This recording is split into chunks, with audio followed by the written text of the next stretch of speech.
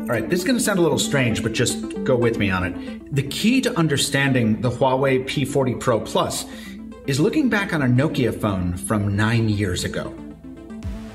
In a time when most phone cameras topped out at 12 or 16 megapixels, Nokia's Lumia 1020 was a revolutionary reimagining of what a camera phone could be. Its monster 41 megapixel sensor lets you crop zoom without the quality loss of those smaller cameras, and it mounted the whole thing on a bed of ball bearings for optical stabilization.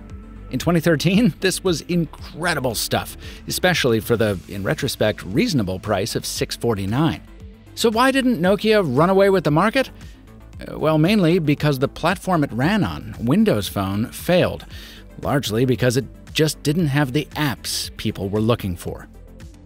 Over the past few years, Huawei has kind of stepped into Nokia's old spot in the photography space by recruiting some of the imaging pioneers from Nokia, by partnering with famed photography brand Leica, and by applying some good old-fashioned R&D to produce some stunning phone cameras.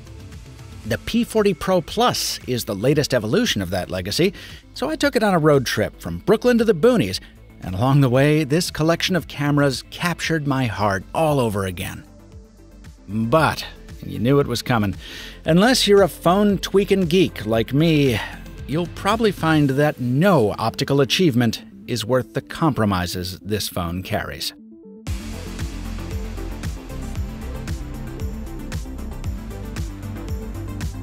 Now, let's be clear. Those compromises are not entirely Huawei's fault, and they're probably not something Huawei wants reviewers to focus on. But I don't work for Huawei. I work for you. So I have to tell you that out of the box, this phone does not have Google Apps. It doesn't have the Google Mobile Services framework that allows those apps to function. It does not have the Google Play Store. In its place, the Huawei App Gallery, which is off to an okay start, but still has only 2% the number of titles the Google Play Store has, and an awful lot of those are just junk. Now, Huawei has attracted some big-name developers, so you do see familiar titles in here like Telegram and Amazon and Snapchat. But, I've been through this before. I've held out hope that the Palm App Store would pick up steam after HP bought Palm. I've put my faith in the scale of Microsoft, and Windows Phone still lost. Microsoft, folks. So to say it's an uphill slog for Huawei in the West is an understatement. In markets like China, where customers aren't as reliant on Google's apps and services, the situation is different. But here in the States, the only people who should consider this thing are people who are willing to cobble together an app collection from Huawei and Amazon and sideload Google apps, even though they're not guaranteed to work well. Still, I wanted to cover this thing in some capacity because if nothing else, it's important to see what we're missing out on, right? Well, on our way to the cameras, let's stop over and talk about the casing. One of the things I like about Huawei is it's usually not content to just build aspirational smartphones. Historically, it's insisted that they also stand out with a fanciful finish. Recall the bottomless blues of the Mate 20 Pro, the iridescent nebula of the P20 Pro. Well, 2020 seems to be the year when brands go bland. You can get a black one, or you can get a white one. I asked Huawei about this, and the company said for this generation it was interested in creating something classic and timeless. Well, I don't see why that would have prevented it from also giving buyers a fun option. I will give the company credit. The white version that I have is attractive in a restrained sort of way. It looks expensive. It feels expensive thanks to its weight. Also, I like that rather than glass, Huawei went with a microcrystalline zirconium ceramic backplate. That makes it more scratch-resistant while still allowing for wireless charging. 40-watt wireless charging if you have the special Huawei charger, which as of yet I do not. In an era when most wireless pads are limited to 15 watts and under, it's nice to see Huawei pushing the envelope. All right, let's get to why we're here. There are 5 separate cameras filling out the face of the raised mesa-like optical array on the back of the phone, which bears the legend Vario Sumilux. As photographer Ken Rockwell explains on his website, that's decades-old Leica lingo meant to evoke superior performance in 2 areas, low light and zoom. The sensors themselves are a 50-megapixel primary backed up by 40-megapixel ultra-wide, a depth sensor, and 2 separate 8-megapixel cameras for zoom, one with 3x mag, the other with 10x. That's optical zoom. It's not cropping the image and sacrificing quality, but rather using a series of mirrors and prisms to bend the incoming light, achieving a similar effect to a big glass lens on a conventional camera. That zoom capability opens up a whole new set of possibilities for creative framing, and it comes in handy for more than just distant sailboats. Example, I wanted to capture the mid-century spirit of the Silver Sands Motel sign in Greenport, but not these anachronistic modern-day vehicles out front. So I punched into the next lens and cropped a little further until I got what I wanted. Now, could you do this with your Pixel or your iPhone? Sure, but you wouldn't get this kind of sharpness. I will say that while I am happy with this photo and the others I took on this day, they were captured using an older software version, which had some issues that made it difficult to capture these oil tankers off Long Beach, and these Manhattan skyscrapers too. But Huawei being Huawei had pushed out an 11th hour update shortly before press time that fixed that, making it much easier for me to frame up a telephoto shot. These were after the update. Even though the quality sacrifice as you zoom past 20 or 30x is noticeable, with enough patience and a little bit of luck, you can snag shots that you can't get with almost any other smartphone. Okay, that's the Vario. Now, how about that Summilux? Yeah, night mode is the thing that really put Huawei on the map back in the days of the P40 Pro, and it hasn't changed much with this generation. Of course, it brings the light up tremendously in the dark, as designed. I'll toss a side-by-side up here for comparison. But as you may remember, it's an awful lot of fun to play with during the day, too.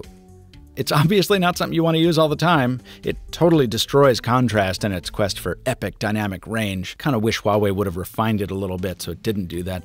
But if you're trying for a heavily stylized look, no other phone does it with this particular flair. Ditto the color filters and monochrome modes in the viewfinder. On any other phone, I'd dismiss them as cheap tricks. But there's just something about the color tuning in this Huawei Leica combo that makes me want to use them more often. The predictive AI modes, which I normally turn off, are in the same boat. It turns out Huawei's auto detection really does make this car look better.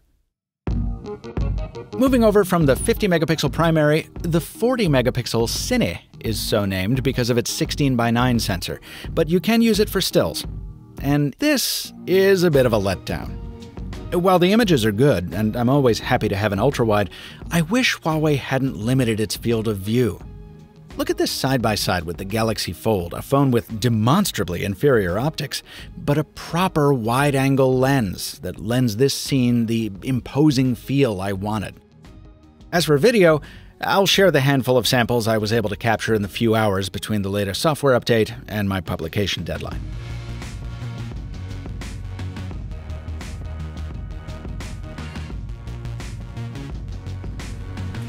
Completing the optical hardware roundup is the selfie array up front, with a 32 megapixel camera with autofocus, a depth sensor, and a maximum video resolution of 4K.